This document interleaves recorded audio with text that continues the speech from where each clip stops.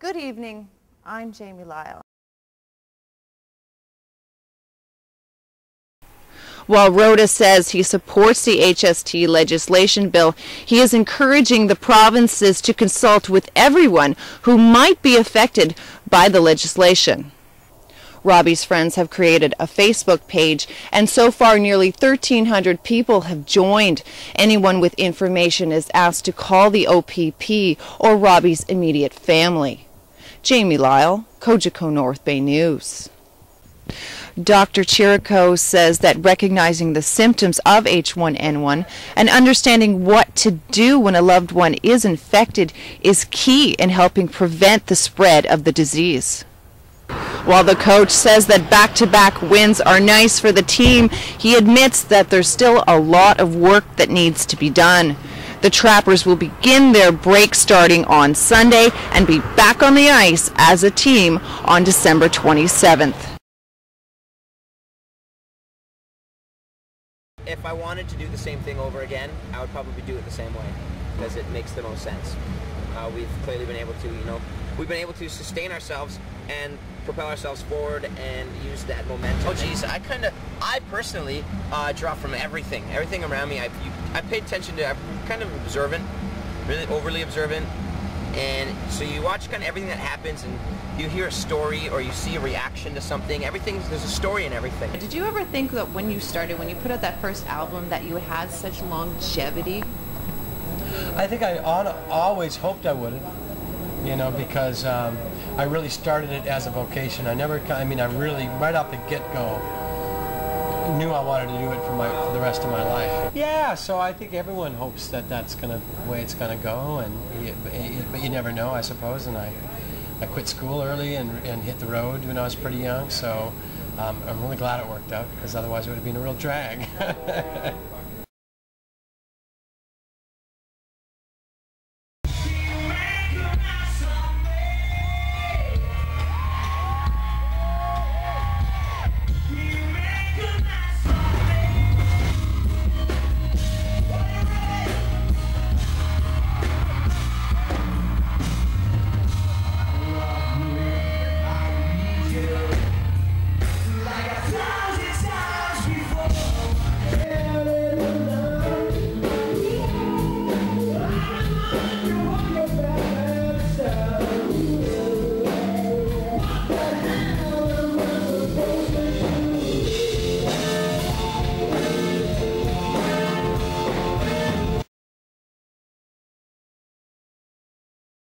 Welcome to the 60th anniversary of the Gateway Theatre Guild.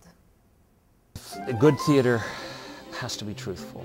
The audience was standing, and it was like electricity. We were so nervous, and we cared so much about getting our lines right.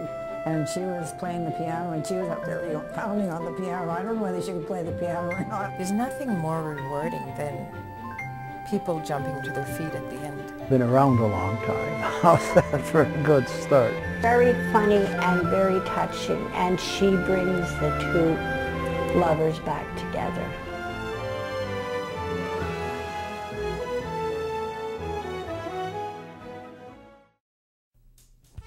The Gateway Theatre Guild began its inception back in 1948.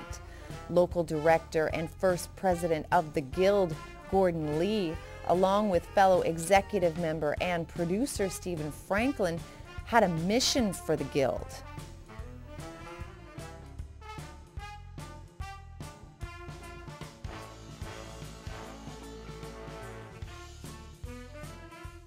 I'd had a very busy summer, and a lot of fun during that summer, and I was still kind of hepped up from the summer, so I wanted to do something.